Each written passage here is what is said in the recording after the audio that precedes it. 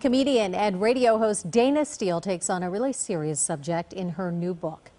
It is called Surviving Alzheimer's with Friends, Facebook, and a really big glass of wine. And Dana is here. Welcome, Dana. Thank you. I love that everybody gets that last part of really you have big, to read it that way, a really big glass of wine. And we say it's a book. It's not just a book. It's your life story. You lived this with your mother. It is. I chronicled my journey with my mom and her Alzheimer's on Facebook. It started really as a chicken's way out of letting people know she had it, because I didn't want to say 100 times, Mom has Alzheimer's. I didn't think I could do it. And it was probably also a way for you to sort of release what was going on inside. Unbelievably cathartic.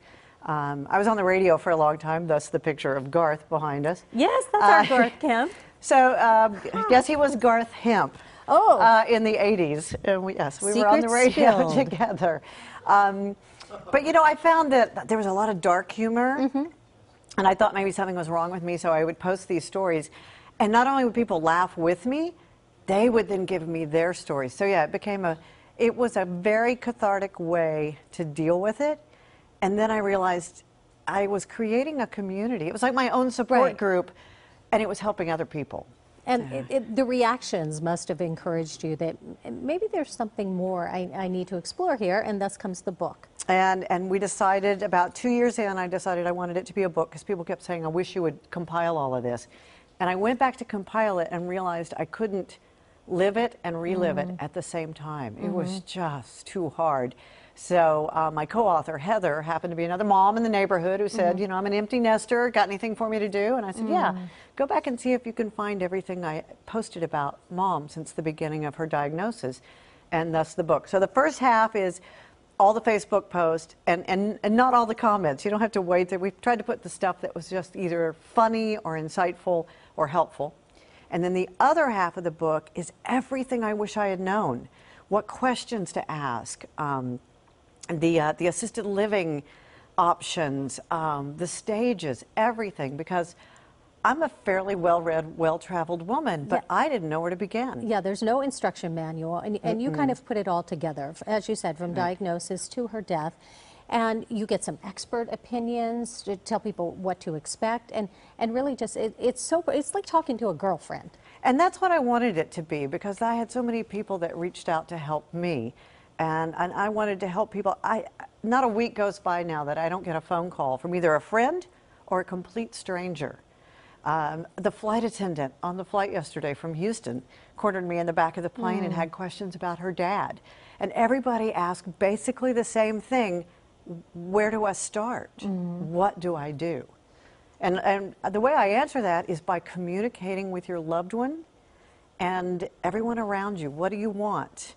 Where do you want to stay? How do you want to be cared for? Do we have any money? We don't have money. How are we going to do it? Ask all these questions and communicate as soon as you can. Yeah, those first few years, or sometimes months for some people, are treasured moments. And I love that you managed to take the reader on this journey where, yes, there are tears, but there's also a lot of humor. And Alzheimer's disease, as sad and debilitating as it is, there are these moments of light. You have to laugh, or you would be crying all the time. There was one story that somebody told that I thought was so sweet about Ronald Reagan. And he would get up every morning and he would sweep all the, I guess he would get all the leaves out of the pool. And then he would go in and have lunch and his nap. And while he was doing that, the Secret Service would put all the leaves back in the pool.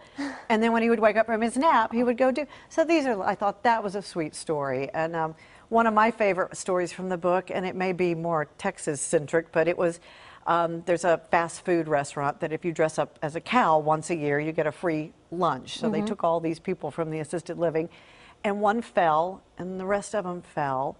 And I made sure there was no broken hips or anything before I posted this, but I had to call it cow tipping, because it's just what it was, and it made me laugh.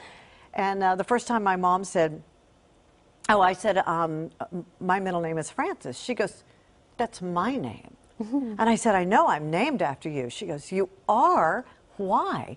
And I said, because I'm your daughter. And she goes, prove it.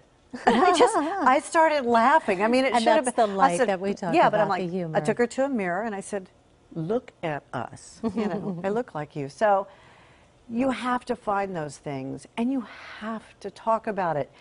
I feel And so sad for you Gene do, Wilder's you do. family. Yeah, you but talk they about kept it everything. secret. They kept it He secret. said he didn't want another smile Yeah. lost in the world. So beautiful stories. They're all in the book, Dana. Thank you so much. Thank For you. more information about Dana Steele and her book, just go to kcal9.com. Juan?